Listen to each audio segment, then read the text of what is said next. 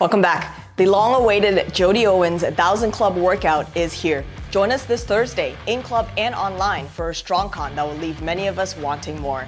Congrats Alison de Villiers for joining Century Club and Guillaume Brassard for hitting 250 Club. You have both been dedicated members of our East crew, and we are proud of all that you have achieved. Moving on, great work to those who made the full rep check and the prep check last week.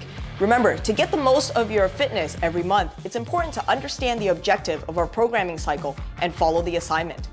This week, note the increase in reps in our strength sets. 20 reps is a lot more than you think it is. Why 20? Because it is the most effective way to groove the movement pattern before we go heavy later this month. A reminder that June's challenge core work has to be done and recorded on the same day, hence the daily core work. The reason we encourage you to continue building this into a habit is because consistency wins every time.